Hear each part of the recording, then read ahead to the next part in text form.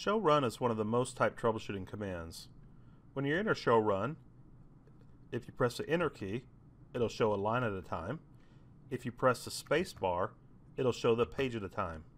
If you're finished looking at the output, press the escape key on the keyboard. There are a number of options available to show run. For example, if you want to look at the running config for just one interface, you could type in show run interface and then that one interface. And here we see the running config for just gigabit switch port 0/1.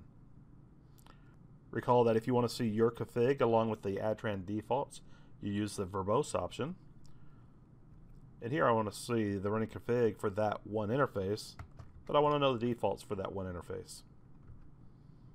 We'll just add the verbose option. If you know a string of where you want to start displaying the running config, you can use the pipe option. So I'll do a show run. I'm going to pipe that to begin. And I want to begin at interface gigabit. So notice how I see the running config, but this time it's displaying the running config output beginning with a string interface gig. If you only want to display certain lines from the running config, you can include the include option. So again, here I've done a show run, and I'm going to pipe that into include.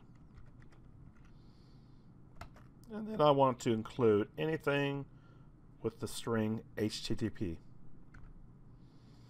And in this case, we see the lines required to enable the web server.